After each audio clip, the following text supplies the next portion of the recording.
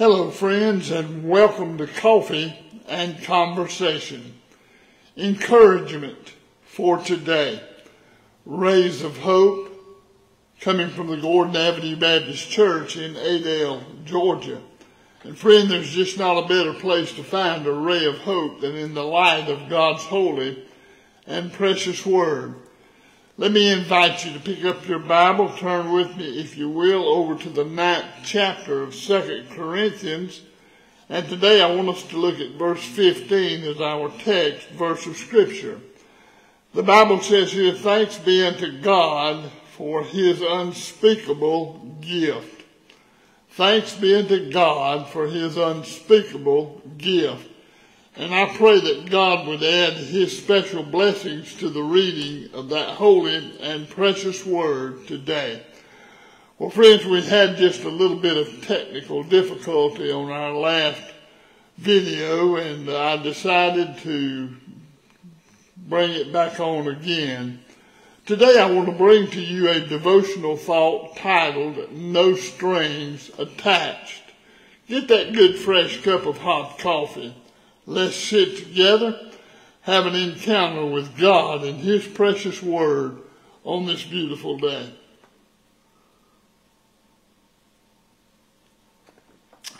My goodness, what a good cup of coffee. And then to have a word from God makes it so much better. No strings attached. You know, my friend, a gift is not a gift unless that gift is accepted.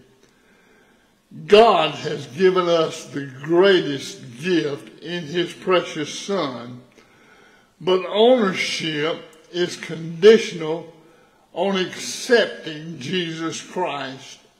God does not force his gift on us, but he asks us to receive it by faith. Receive this precious gift by faith, the Son of the living God, the Lord Jesus Christ. Now, a person who deliberately refuses God's offer of love, God's offer of mercy, and God's offer of forgiveness is lost. Most people gratefully receive a gift when given to them in love. And the greatest sin that a person can commit is to refuse God's wonderful love.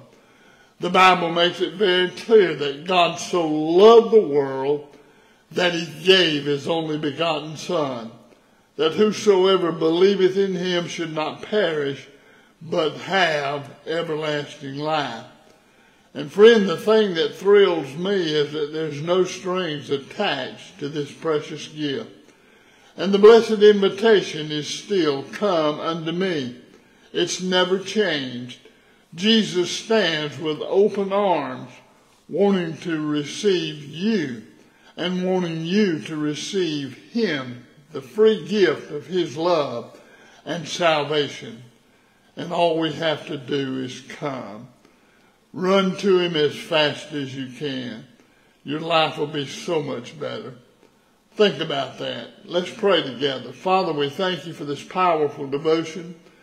And we're so grateful that there's no strings attached to your love. That God, you love us in spite of ourselves. Lord, I pray that you'll help many turn to you and realize what a loving God you are. In Jesus' mighty name I pray. Amen and amen. Well, friend, I pray the devotion's been a blessing to you today. I do apologize for the technical issues that we had earlier, but I'm so grateful that we were able to get that worked out and come back and share with you those thoughts that God laid on my heart. And I just pray that the devotion's been a blessing to you, and if it has, share it and be a blessing to someone else. Your life could be the only Bible some will ever read, so let others see and hear Jesus in what you say and do today. Again, God bless you. Have a wonderful day.